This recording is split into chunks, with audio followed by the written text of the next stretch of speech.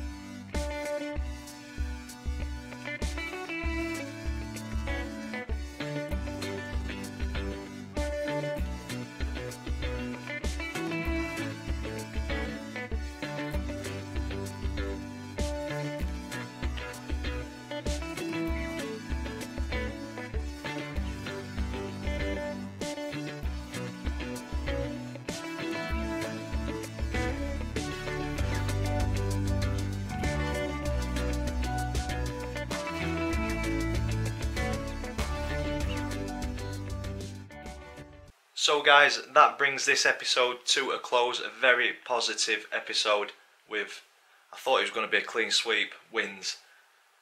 We got a 1-0 win against Coventry, 1-0 win against Sheff Wednesday, two hard fought victories there, and then a 2-0 win against Borough.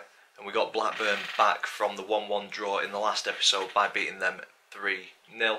And then we went into January, where we started with an FA Cup game with a 2-0 victory at Blackpool. Blackpool, New Year's Day, but the weather was lovely.